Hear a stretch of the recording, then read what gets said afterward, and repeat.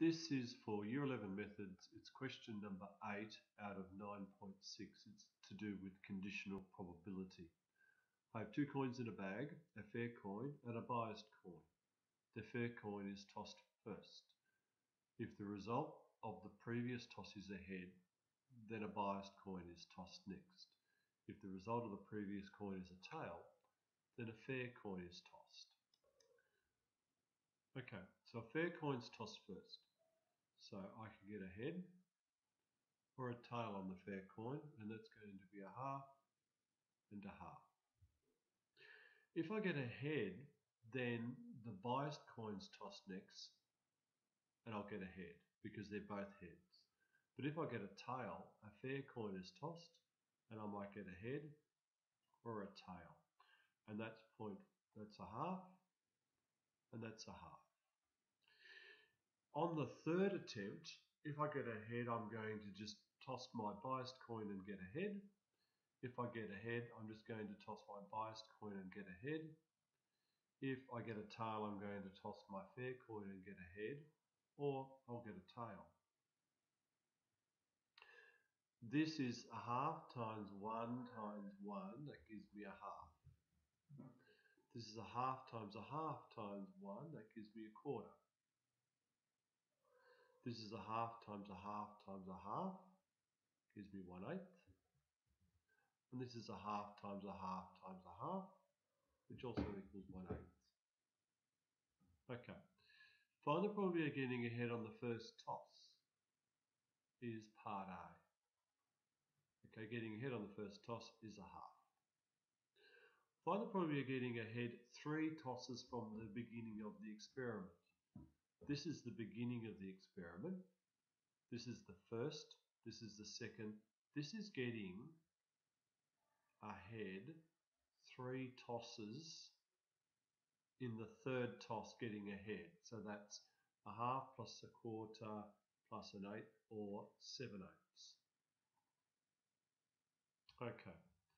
The next part of the question says getting ahead 10 tosses from the beginning. I don't wish to draw this out for 10 amounts, so I'm going to use the transitional matrix. Okay, my transitional matrix, this will be past, this will be future, this will be head, tail, head, tail. And I know initially, my initial state is I had a fair coin first, so that's going to be 0.5. Whoops. And that's going to be 0.5. Okay, if I get a head, then I must toss the unfair coin, which means that probability is going to be 1. There's no chance I can get a tail if I toss a head, because if I toss a head, I then toss the biased coin. If I toss a tail, then I toss the fair coin, so that's 0.5 and 0.5. This is the initial state. This is what happens on the first toss. This is applying the transitional matrix once. This is applying the transitional matrix twice.